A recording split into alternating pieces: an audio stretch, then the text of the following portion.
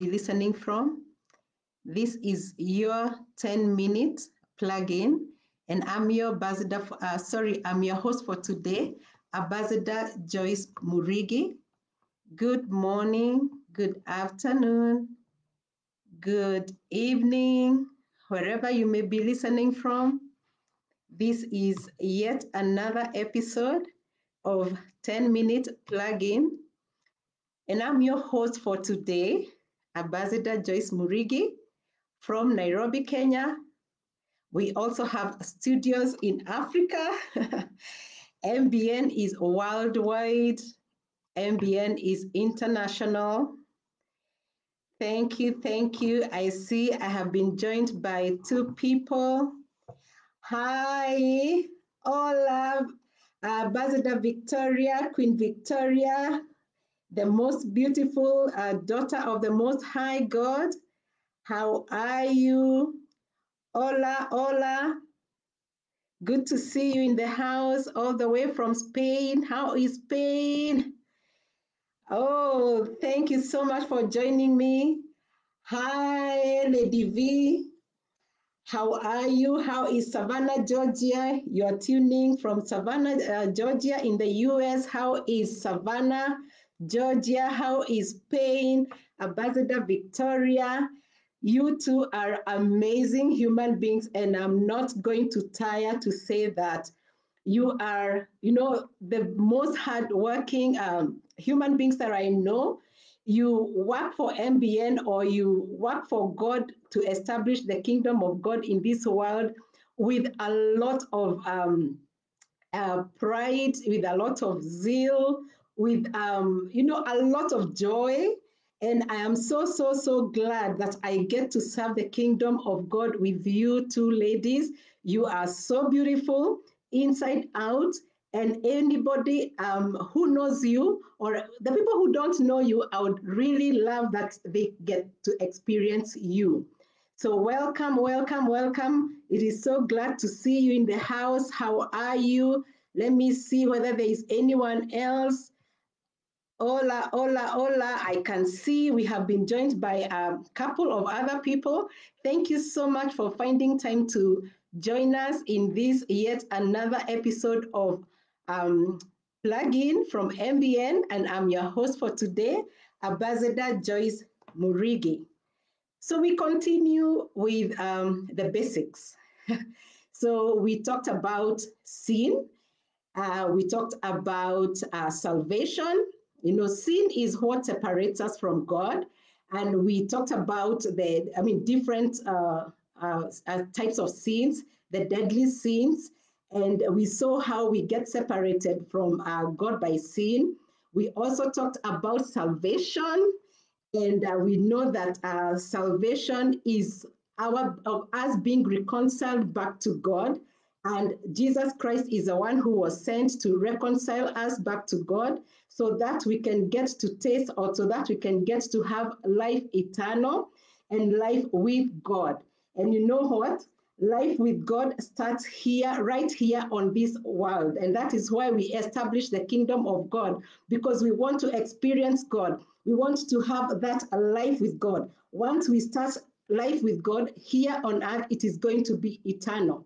If we do not choose the path or the way of the Lord, then we are also going to have to be troubled forever, and we might face death, which is going to separate us from the love of Christ, the love of God, and from being with God forever. So today, we are building on, and we want to be good Christians. We want to be good ambassadors. So we are going to see what Lord Jesus Christ left to us as a model prayer so that we can follow. When we are conversing with God, when we are talking to God, we have a model that Jesus Christ left with us so that we can get to know how to talk to God, and so that we can also get to know how, what environment to create to speak to our God.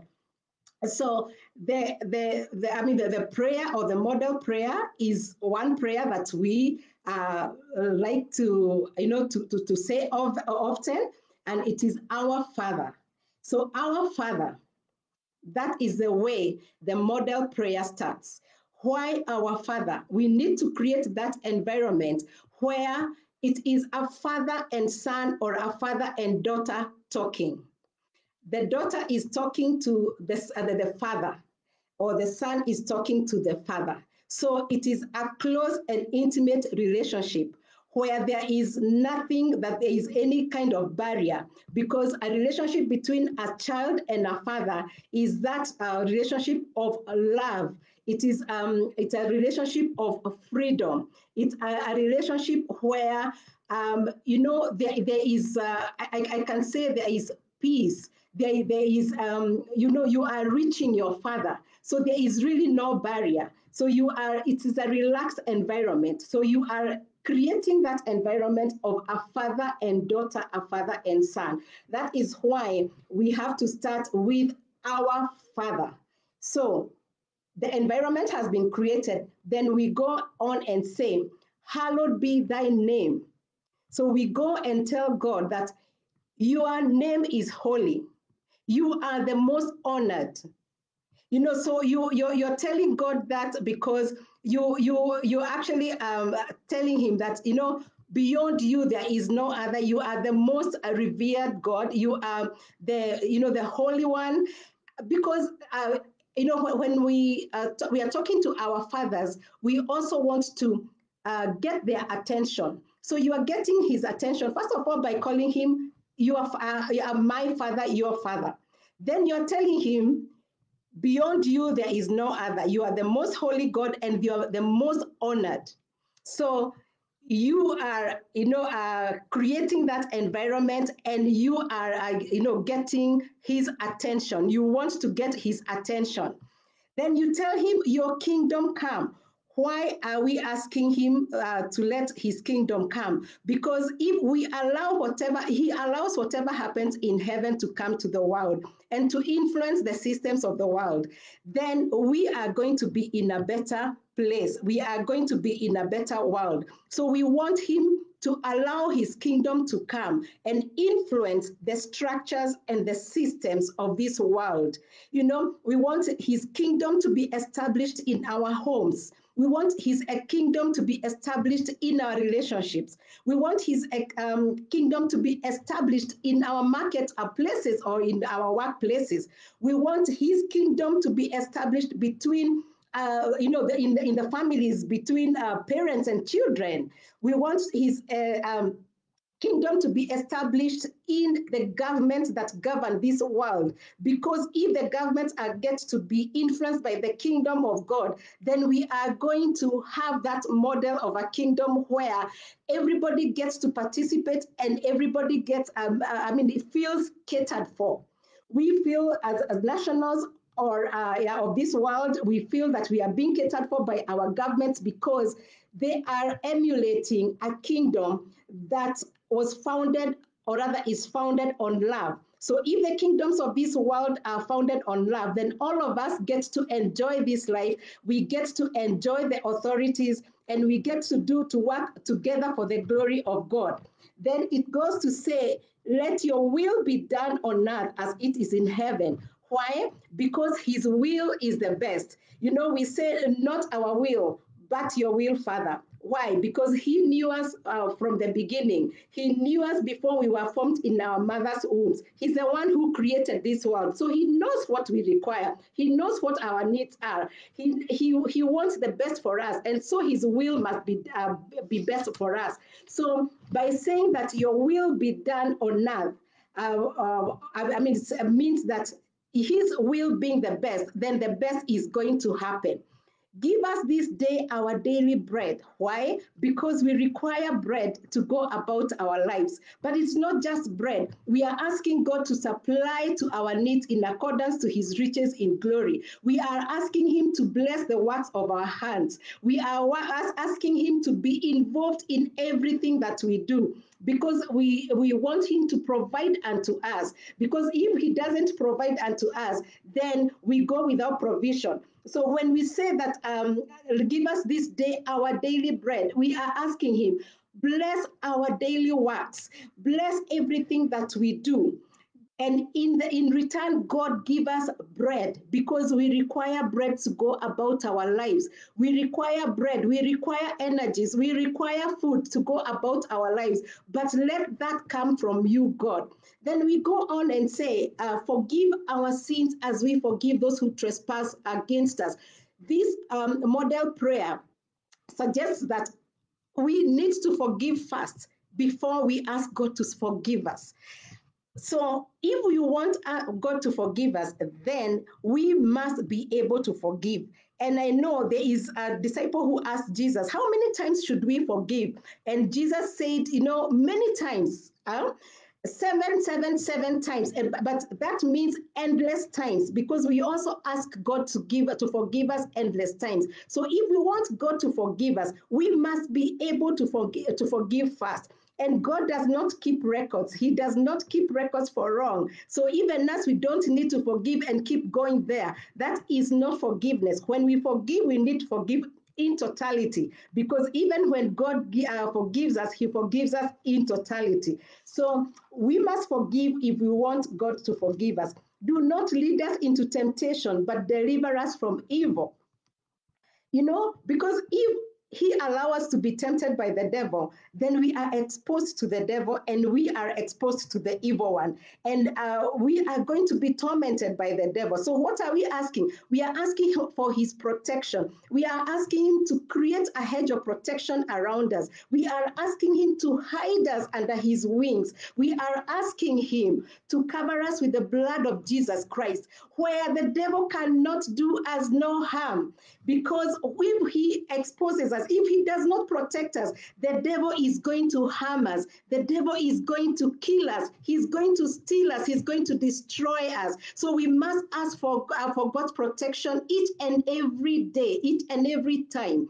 So when we say that do not lead us into temptation, but deliver us from evil, we actually are asking for the protection. For God to protect us, to protect our health, to protect our investments, to protect our children, to protect our money, to protect everything so that it doesn't waste away. And then finally, we end by saying, for yours is the kingdom, the power, and the glory. Yes, but the kingdom of God lasts forever. He has all the power. And everything that was created in this world was created so that it can glorify him. Because in the end, he's the one who, who he has everything. He's the owner of everything. He has the kingdom, both earth and heaven. It's only that he gave us a free mind so that we can decide what comes to the earth or what gets established on the earth. We are co-workers with him in the earth, but both kingdoms, both earth and the kingdom of heaven are his. So he is the one who is going to be the end. He's the one who is going to be the last, because we also say that he is the Omega and Alpha and Omega. So he is the beginning and he's the end. And he has all the power. He has all the glory. Because when we talk about him being glorified with our works, him being glorified by everything that has breath in this world and everything that lives in this world, then we are telling him that everything belongs to him, and everything he created for his own glory, and that purpose needs to be manifested and needs to be loved and to be lived as much. So I hope this model of prayer has helped you.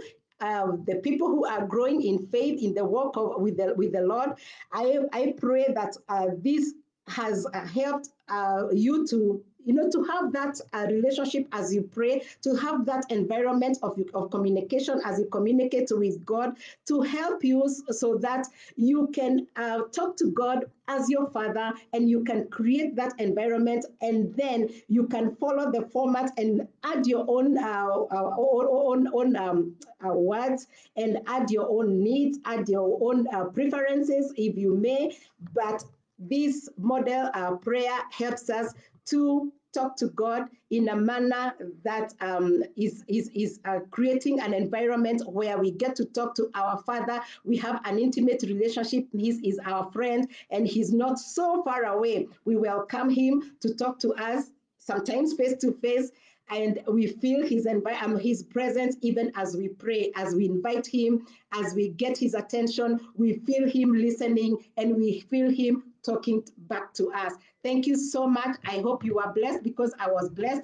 And until next time, when we get to see each other in another 10-minute plug-in episode, it has been yours, Ambassador Joyce Murigi, telling you that I will see you at the top where the eagles are. Bye bye, and God bless you. See you